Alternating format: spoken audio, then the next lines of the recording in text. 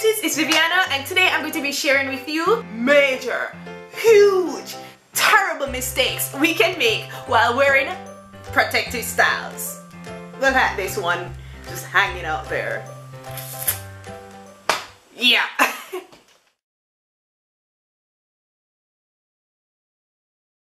Not doing a protein treatment before putting in that protective style.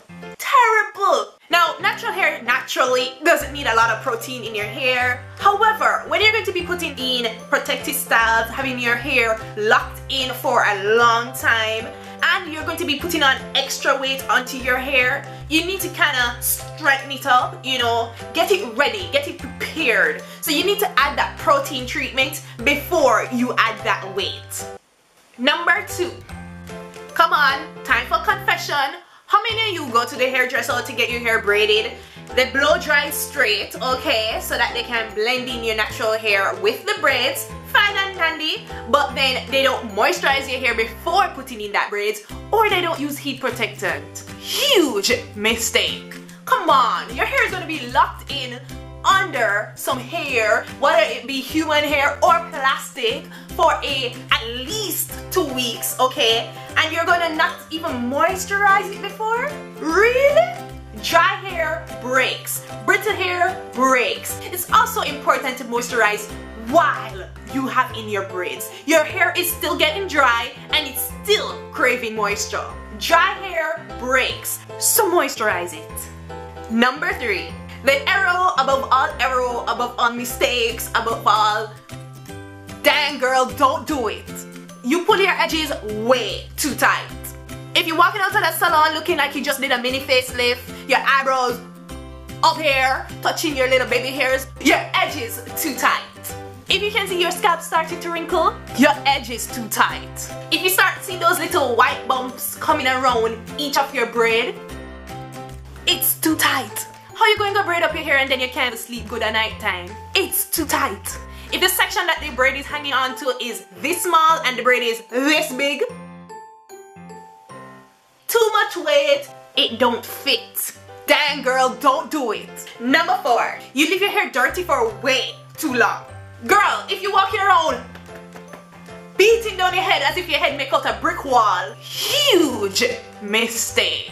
Your hair is dirty. Go wash that hair. And if you don't know how to clean your hair, I have a video linked right here and down below showing you 3 ways to clean your hair with protective styles. Dirty hair blocks your follicles, causes buildup, and will also prevent your hair from growing. Terrible! Number 5. Do not, I repeat, do not go home and then say you're going to be styling those braids. That hair can hardly move, and then you're going to take your hair and try to put it up into a high bun. Don't make that mistake.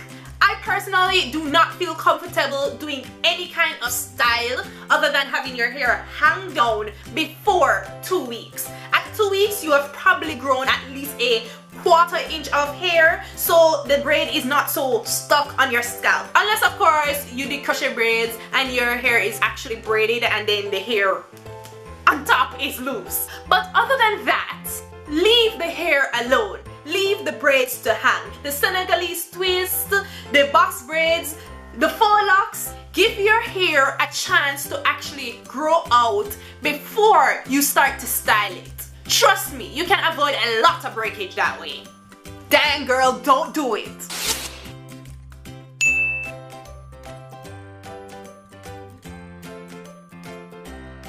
This channel is about hair, beauty, and fun.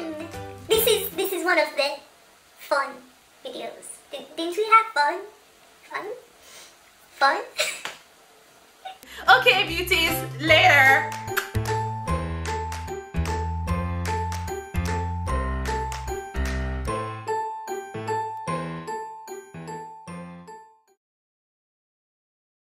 Coming from straight mid-back length hair to this, you can imagine I got quite the reaction.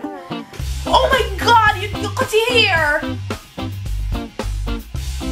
Why? And my most favorite way to just clean my scalp is to just get right to cleaning my scalp. And this way of cleaning your scalp does not include water, which for me